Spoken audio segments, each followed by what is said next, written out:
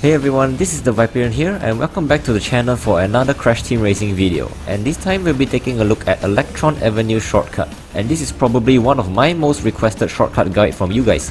I'm glad that you guys enjoyed my previous guides, so I'm sure that you enjoyed this one as much as I do.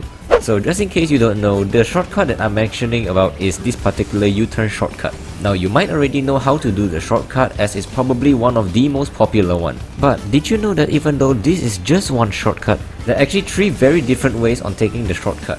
Plus each of these ways actually serves their own purpose, so I'm going through each of them one by one. So to make things easier for you guys, I'm just going to separate each ways based on their difficulty level, which is easy, medium and hard. Because based on my experience, each of them gets harder than the other. Let me show you right now and you'll see what I mean. So the one you see on the screen right now is an easier way. This one is what I would like to call the medium difficulty way.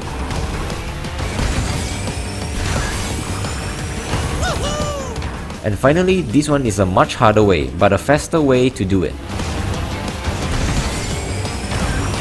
Do note that this is what the world record runners on the CTR leaderboard uses.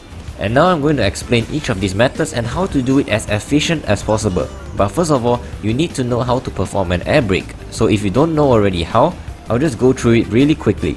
To perform an air brake, while you're in the air, hold square, the down arrow key and the left or right arrow key depending on where you want to go. And for this case, we're holding on the right arrow key.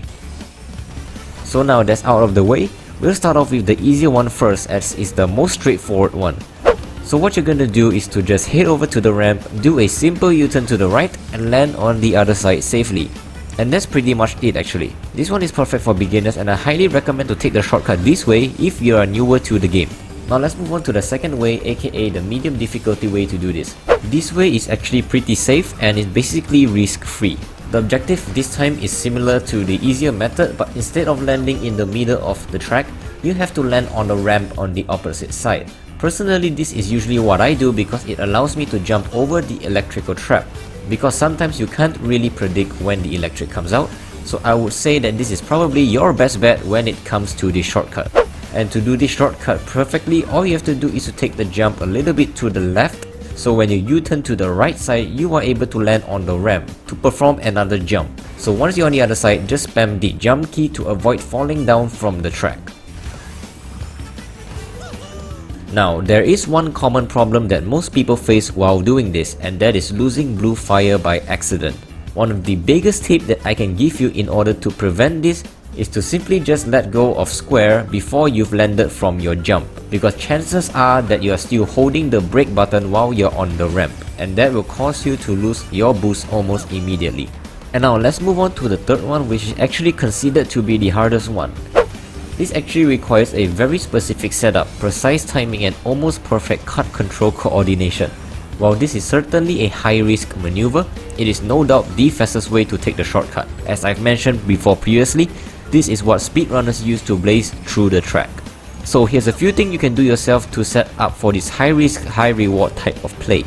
Start off your entry into the shortcut by drift boosting directly after this small bump, just before the turn to the right. Proceed to drift boost 3 times towards to the right side, and what you're actually aiming to do is to position your car in a way that is facing directly towards to the other side. Aim to jump immediately after touching this small part of the ramp on the bottom right side. If done correctly, your car should be able to fly towards to the other side. Be extremely careful to not bump onto the ramp here. Remember that your aim is to enter to the other side directly from here. And what I would like to do is a little small U-turn, just a little bit, enough for me to avoid bumping onto the ramp. And if done correctly, you should be able to have the speed and precision to make it to the other side. Personally, it took me a crazy amount of trial and error to finally get this down. I'm not perfect at this yet, but at least I know the basics of the setup, so when the next time I'm risking for this high risk, high reward type of play, at least I am well prepared. Yeah, boy. So that's basically the 3 main methods to take this U-turn shortcut. However, I would like to add on a side note by one of my subscribers, Mr. Macho Globe, that there is a 4th way to do the shortcut, which is by far the hardest one. I've personally never seen it before, but he mentions that if your timing is perfect, we are able to jump high enough to completely skip the bridge and lasers, which is this blue part of the track here. I've personally never seen anyone done that before, so I don't have a clip for that yet. But thanks for pointing that out to me, much appreciated. So overall, in conclusion, if you ask me, I prefer to do the method where you have to jump onto the ramp on the other side. I find myself much more consistent this way, plus I'm able to jump over the lasers anyway, so it's actually safer for me and also not too slow. But in the end, it really depends on what you are actually comfortable with. So if you're a high risk, high reward type of player, definitely experiment with the harder option and see how it goes for you. So that's basically it for the 3 main ways to tackle the Electron Avenue shortcut. This video took a bit of time to make, so it would be great if you could support the channel by clicking on the subscribe button and liking the video for more tips and tricks like this one. Also, this episode is part of the Crash Team Racing Pro Tips series, so if you want to check on other shortcut guides, click on the left here, or you can click on the right side for a full playlist of my Pro Tips series, which includes drift boosting, air braking, U-turning, how to win more races online and many more. This is TheViperian signing off, and I'll see you in the next video.